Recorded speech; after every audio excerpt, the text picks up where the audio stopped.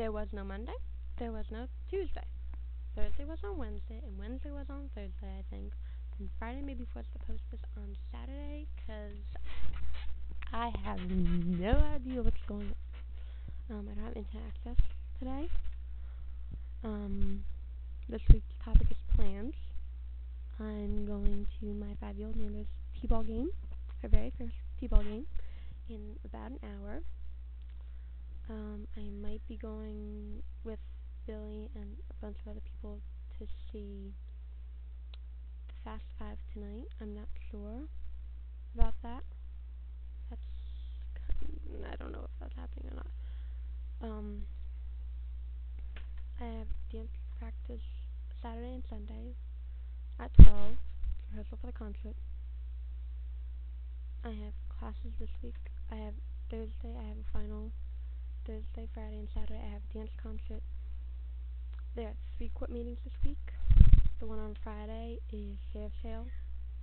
It will be deciding if we can stay in this house. The week after next week, and the 16th are finals. After the 16th, I have no idea what's going on, because I don't know where I'm going to be living. I don't know what's going to be going on. I have no idea what's going on right now. I'm just dealing. There's no planning, there's dealing. I have no idea about anything right now. So, I don't know. My recommendation for this week, don't get a mortgage with Wells Fargo.